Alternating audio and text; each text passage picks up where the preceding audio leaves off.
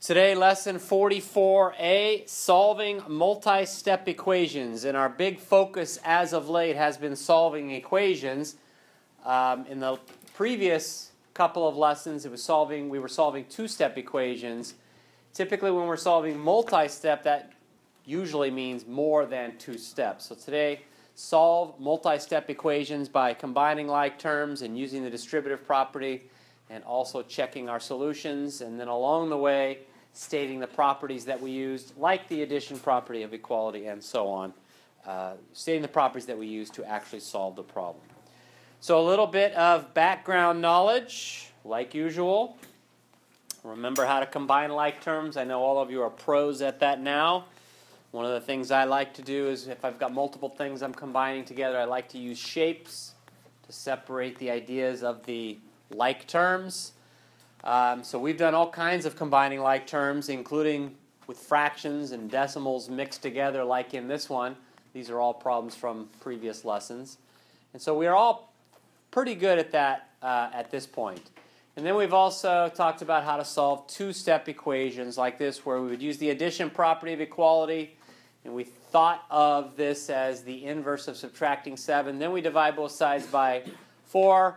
And we have done a few where our solutions did not come out to be an integer, and that's okay. So we just write our answer as a mixed number. All right, so here is our first new problem for today. And as we've started each of these new ideas, I've shown you with tiles first, and that's exactly what I'm going to do right here. So this is an example, and I like the fact that some of you have drawn pictures of tiles. Now this gets kind of messy because there's so many. But what this situation represents is I can see 4x right there, positive 4x, and then 2 negative x's, and then 7 unit tiles. And then over here, I don't even really want to count them, but I think there's 19 there. Is that right? Yeah. All right, so there's 19 there. So in order to solve this, the first thing that we would want to do is we would want to deal with the fact that we've got some zero pairs here that we can get rid of some x's here. So I have a zero pair here, so technically those two are gone. And in terms of mathematics, that would be like combining like terms, the 4x minus the 2x. So I'm still left with 2x here, and what I'm trying to figure out here is how many of the unit tiles there will be for each of those x tiles. And so, I'm going to go ahead and I'm going to take away these 4. Didn't mean to do that. So those are gone now because of the zero pairs. And I'm going to introduce some negative tiles here. And I would need 7 of them to create our zero pairs.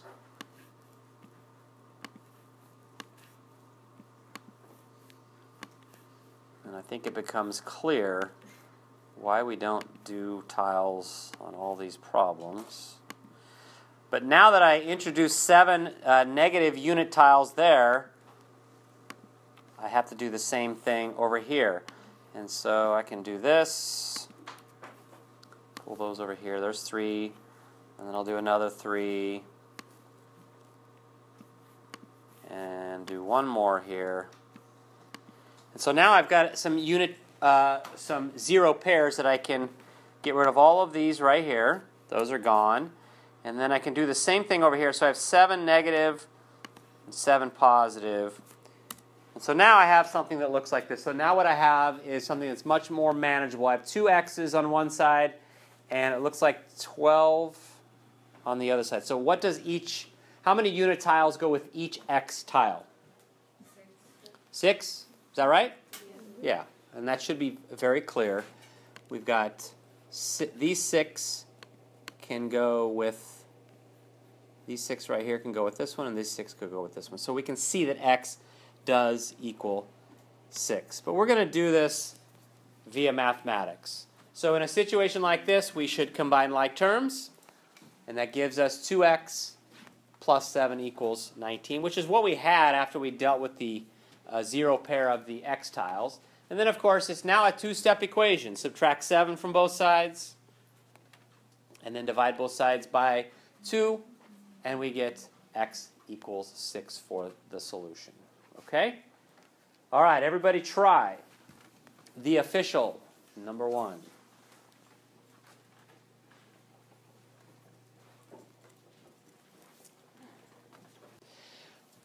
First thing we need to do is combine like terms. So I have the 5x and the negative 2x right there. That makes 3x. And then from there, it's a two-step equation. I'm going to subtract 6 from both sides because that's the inverse property, and that's using the subtraction property of equality. And then I'm going to divide both sides by 3. That is the division property of equality, and we did that because that's the inverse to multiplying by 3. So supposedly I get a solution of x equals 5, and there's only one way to know for sure whether that's right or wrong, and that's to check. So I'm going to fill in the areas where the x's were with the 5 that I claim to be the solution. And now use a little bit of math here, order of operations, and I end up with 25 minus 10 plus 6, and that is 21. So 21 is equal to 21, so that means we end up with a true statement. So x is certainly equal to 5 for number 1. All right, everybody try number 2. All right, so number 2.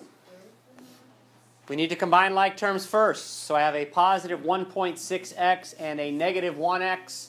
When I combine those two together, that gives me 6/10 x, or 0.6x, and then minus 7 equals 18. I'm going to add 7 to both sides because that is the inverse operation to subtracting 7. And that would be using the addition property of equality. From there, I need to divide both sides by 0.6 because that is the inverse property to multiplying by 0.6. And I use the division property of equality. And now, somewhere off to the side, we would have to figure out what 25 divided by 0.6 is. Most of you left your answer like this. I actually prefer the mixed number equivalent. They both represent the same number. But at some point, we really want to get in the habit of writing our answers as mixed numbers. But either one is okay. Now, which one would be best if I checked my answer, though? You know, and this is one of those reasons, Caleb. The mixed number. Yeah, the mixed number. So that's one reason why the mixed number version might be better for some of us. And so when I check, you can see, after a bit of math there, that we end up with a true statement. So 41 2/3 is certainly the solution. All right, number 3.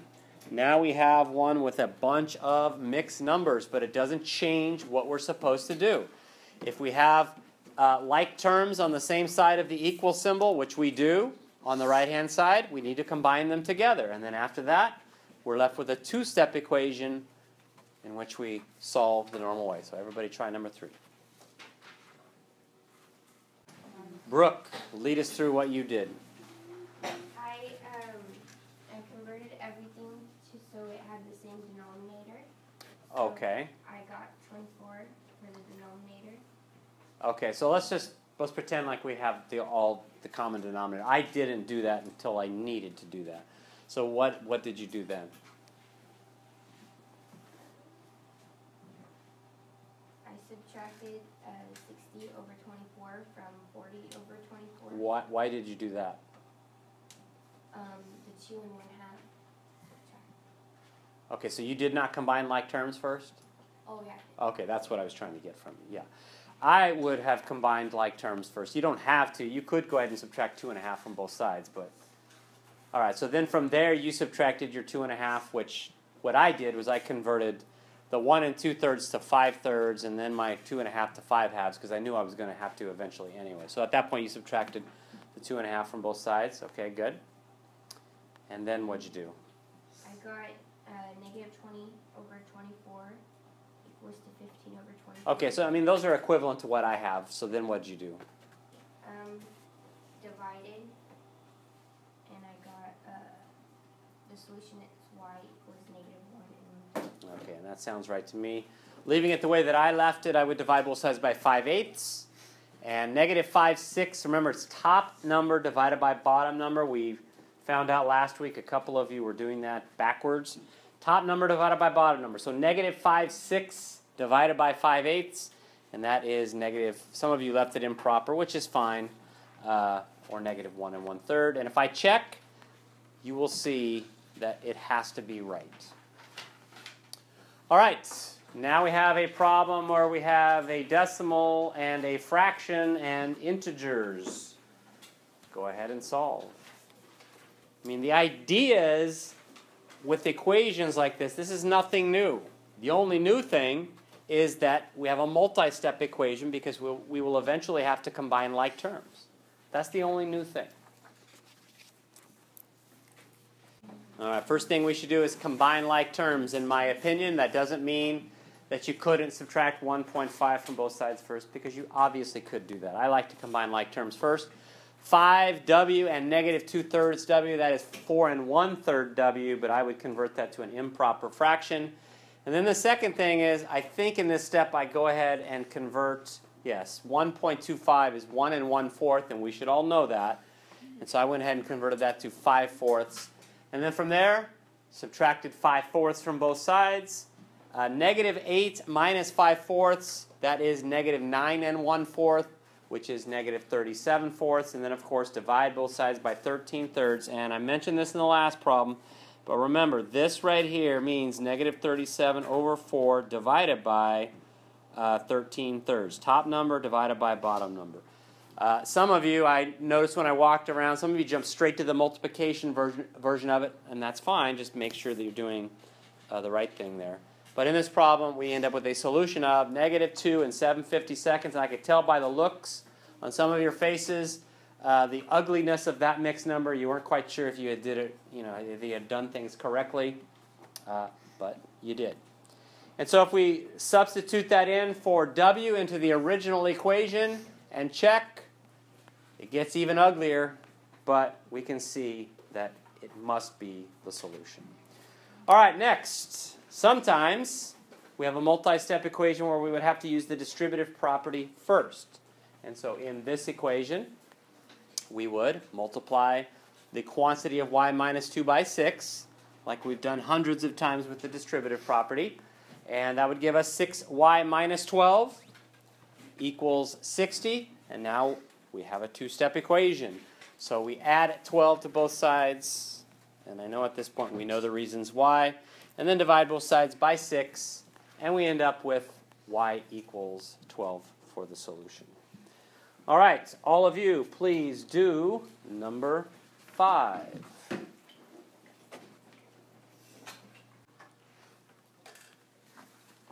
All right, Josh, what do you think the solution is? The solution is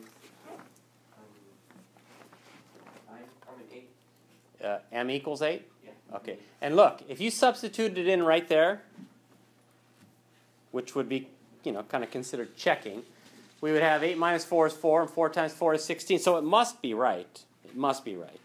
But in order to show our steps, we would have to use the distributive property, which gives us 16 equals 4m minus 16. From there, add 16 to both sides, and then divide both sides by 4, and we do end up with a solution of m equals 8. All right, and if we check, as I already kind of showed you, it works. Number 6. Sometimes you have to use the distributive property and then you have a two-step equation, but sometimes you have to use the distributive property and then combine like terms. So I'm going to kind of get us started in number 6. So the first thing we should do is use the distributive property. And once I use the distributive property, I end up with this. 0.3 times x is 0.3x. 0.3 times 1.2 is 0.36. And then we have whatever was left in the equation. So now I used the distributive property. Now I need to combine like terms. So I'm going to let you finish, and I'll get back with you in another minute and a half or so. All right, so we combine like terms right here. 0.3x and a negative 0.1x is 0.2x. From that point, we're going to subtract 0.36 from both sides. 0.8 minus 0.36 is 0.44. And then we divide both sides by 0.2, and we end up with a solution of 2.2. And if we check, we will see that we get the right answer. And I would not use the distributive property when checking, by the way. I would use the order of operations. So I would add 2.2 and 1.2 together, because then I'm only having to deal with that one, well, it's not really a difficult multiplication, but really only one reasonably difficult multiplication. That's a 0.3 times 3.4. And then we can see that we get a true statement, so 2.2 is the solution. All right, last problem for today. Solve this multi-step equation. All right, so the first thing that I'm going to do is to use the distributive property. 8/3 times negative 3.5. I would have converted the negative 3.5 to negative 7/2 first. But that gives me negative 28/3 k. And then 8/3 times 1 is 8/3. And then, of course, I have my plus 3/2 equals, and I went ahead and converted 41.5 to 83/2. And from there, I combined like terms, 8/3 and 3/2. Nothing difficult about that. That would give me 25/6. Then we need to subtract 25/6 from both sides. 83/2 minus 25/6. There should be nothing difficult about that. So now I have negative 28/3 k equals 112/3. I caught like 3 or 4 of you. You were perfect to right here, and then when you divided, what I've called before, I referred to it as dumping a negative. Somewhere along the line, you lose your negative. Don't lose track of the fact that you are dividing by a negative 28/3. And so remember, it is always top number divided by bottom number. So 112/3 divided by negative 28/3. You'll need to rewrite that as a multiplication problem and then multiply that out. But regardless, you should end up with a solution of k equals negative 4. And if we check, we will see that it most certainly is the solution. Okay? All right, we are finished for today.